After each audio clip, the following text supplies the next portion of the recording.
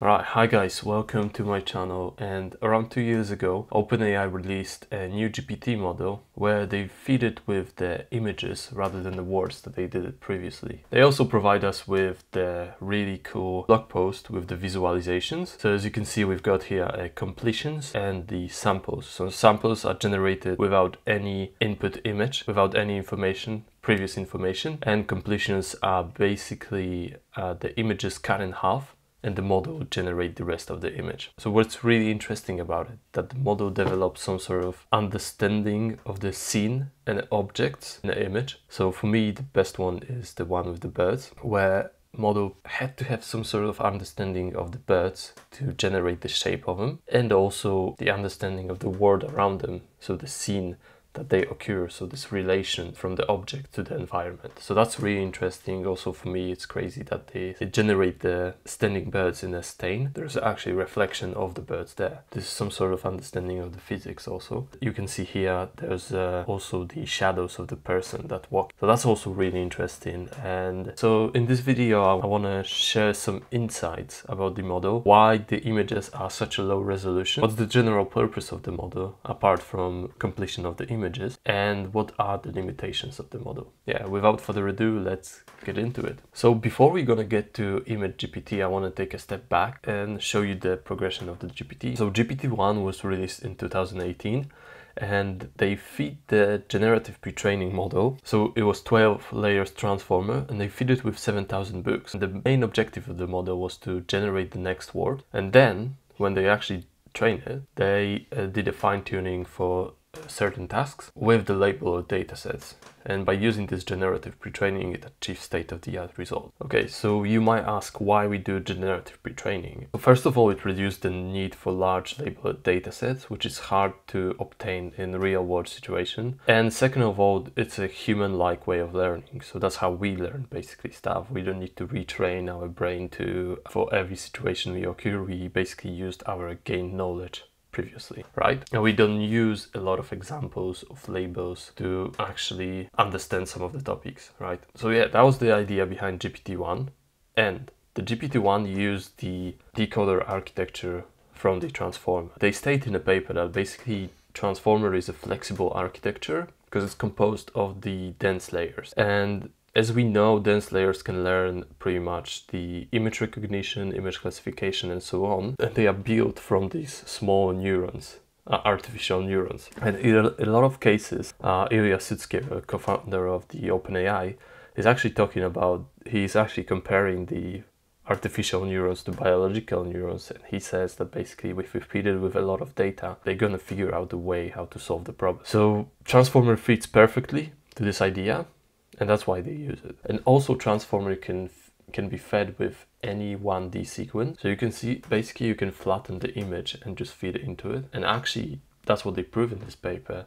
This model can learn how to find the spatial relationship between pixels, which normally convolution do. Image-GPT basically use the same architecture, but it's actually fed with the images. So the idea is the same. We do the generative pre-training, but we try to predict the next pixel of the image. So they use as an unlabeled dataset ImageNet. So then later on they do fine-tuning or linear probing, which we're gonna get to later, on 3 datasets, Cypher10, Cypher100, and STL.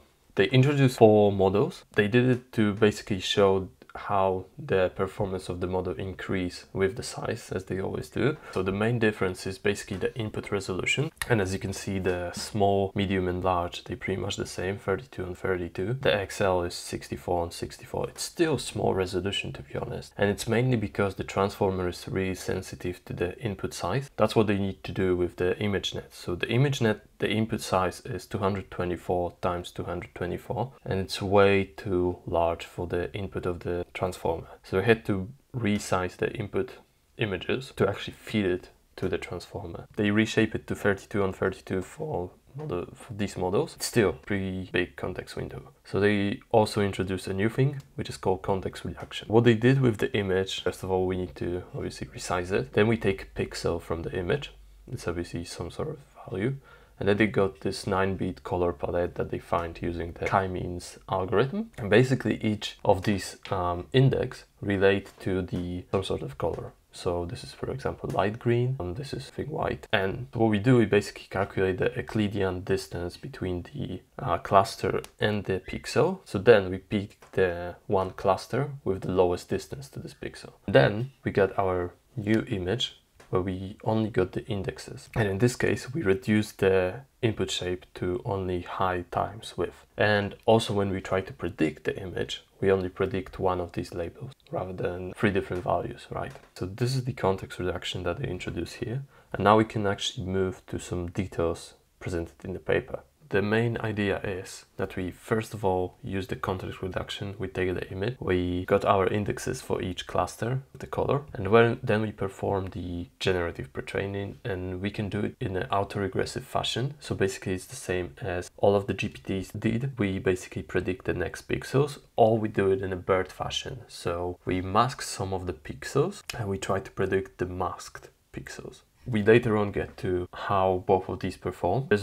And then we do either linear probe or fine-tuning. So let me show you what's linear probing. The idea behind the linear probing is that we, instead of taking the last layer of the network, we take one of the layers in the middle and then we classify based on the features of that layer. So you might ask why we do it, and they actually state, with generative pretraining, it's not obvious whether a task like pixel prediction is relevant to image classification. So obviously, the farther you go in the network, so the last layers, all of these layers are specified to generate a pixel, not to extract certain features, right? But at the beginning of the network, the model is capturing this more global kind of feature. So that's why they tried this linear probing, and as you can see, in the 48 layer model, the best feature they extracted and the highest accuracy they achieved is when they took the features from around 20th layer. And they actually say this behavior potentially suggests that these generative models operate in 2 phases. In the first phase, each position gathers information from its surrounding context in order to build a more global image representation. That's what I said. Basically, we capture more global features. And in the second phase, this contextualized input is used to solve the conditional next pixel prediction task. So yeah, that's why they use the linear probing to actually achieve the classification results. And as you can see, it's outperforms some of the supervised models like Resonate 152 on C410, C400. So that's really good results. And they state that taking the final layer on C410 decreases performance by 2.4%. Okay, again, they shows that the size matter and the bigger model can perform better than the smaller ones. So what's fine-tuning then? So fine-tuning is basically retraining the whole model. So also I forgot to mention that XL model, so the biggest one, is not evaluated on Cypher 10 and Cypher 100. Takes, I think, bigger input, and it's been trained on completely different datasets.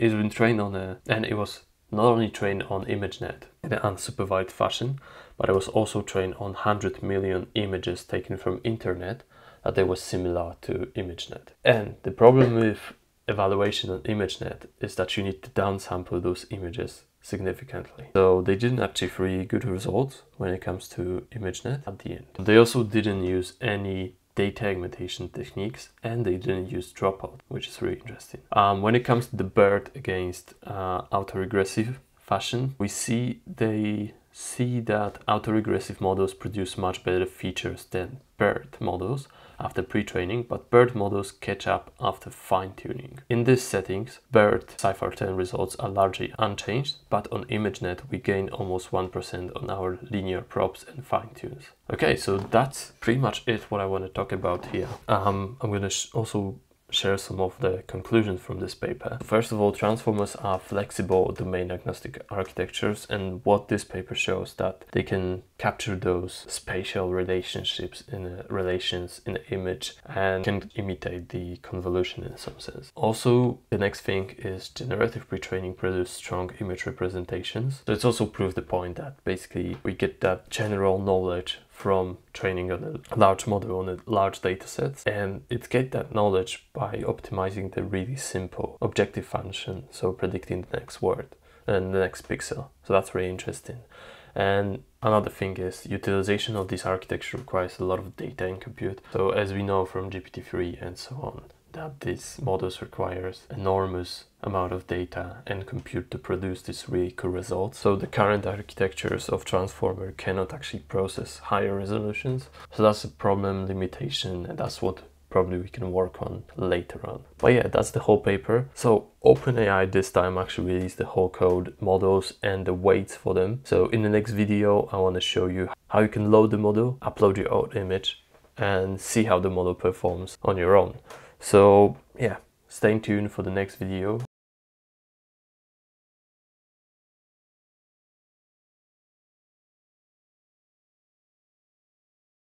Hi guys, welcome back to my channel. In the last video we took a closer look at the Image-GPT network, and since OpenAI released the whole weights for the model, I created an interactive notebook in Google Colab, which I want to go through today, and I want to explain what I changed in the code and how you can use it and generate your own images. Alright, so first of all you gotta go to my GitHub and go to my iGPT notebook repo. You gotta click the link iGPT notebook. So it's gonna take us to the Colab.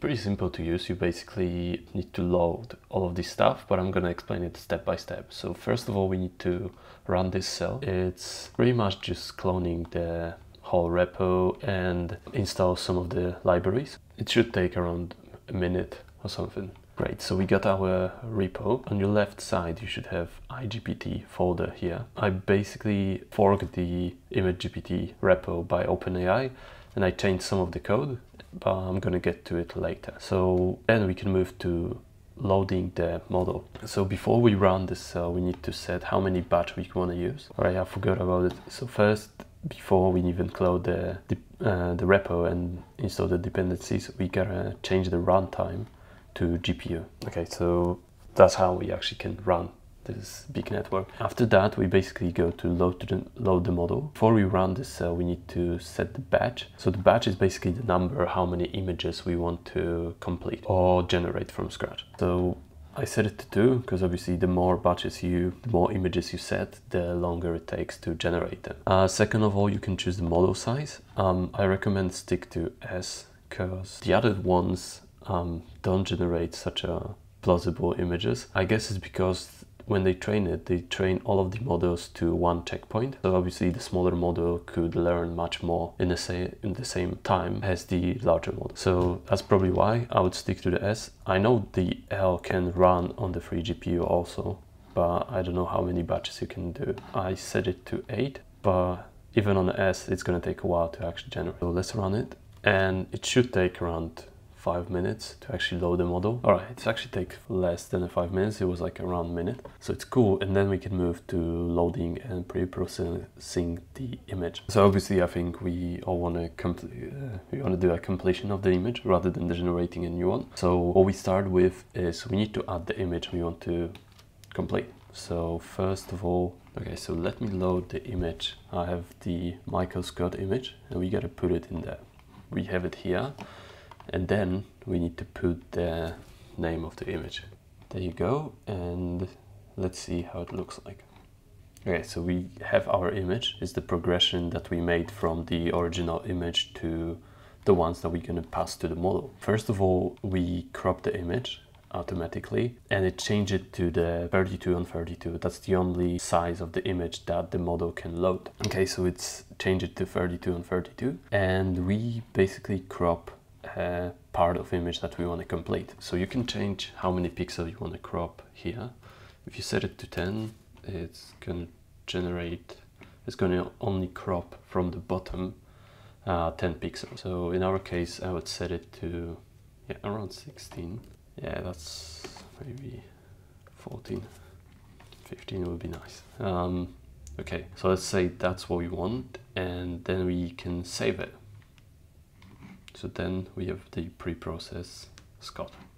Okay, the last thing we do is basically pass these to the model. Want to save the results, the completions, you just need to click on it. You should save them. Okay, so let's run this cell. It should take also 5 minutes. I think we only have 2 images, so it might be shorter than this. All right, so we got the results, but if you look at these images, they look pretty cool. Still, it's a 32 and 32 resolution, but it took like around an hour to actually generate it. It depends what kind of GPU you get from the Colab. This times I got pretty slow one. Normally it takes around like 10-15 minutes. I'd say. Yeah, it just depends what you get. I want to show you exactly now what I changed in the code and how I made it more usable. If you look at the repo published by OpenAI, you basically, the interaction with the code is by using the command line. You pretty much need to run it everything from command line, which is not easy actually to interact with, right? You can see downloading the model requires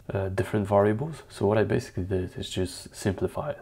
So you just clone the dependency, load the model. So I did like the whole information included there about the models, the checkpoint, model size, and it's easy to interact. You just basically drag these, and I actually took some of the functions from the original repo, but I redefined them here. Color quantimes, so it's basically assigned every pixel to cluster, so we get 9-bit clusters there. Also reverse function, so cluster to pixel. If we generate image, we want to convert it to pixels. And preprocessing, so whenever you load the image here, first of all it's crop it to the squared image, then resize it to 32 and 32, normalize it and convert it to our 9-bit color palette. So also I added these options, so if you want to crop the image, you just basically set the number of the pixel you want to crop, right? So it's just easy to interact. And that's what lacking the original repo. It didn't have it could only generate the new images, it couldn't generate the completion of the image. So the original code doesn't have it. I changed it in the source file. When you have the main function and you got the sample function, which basically generates a new image, I add this parameter which is called primer. So we pass this primer, which is cropped image. It calculates the attention scores, including already the primer. So yeah, that's the changes I made. Also, as I said, the interaction with the code was via terminal. So I changed the arguments as a separate. As you can see, you can change the parameters if you want. If you have more GPU and you use it on your PC, you can change it here. And I saw different notebooks when you can use GPU, Colab GPU, but they were pretty, I would say, harder to interact with. And that's it for this video. As always, if you have any question or request about the paper, just leave a comment down below. And if you enjoy that kind of videos, just leave a like. And if you're new to the channel, hit the subscribe button. And yeah, see you in the next video.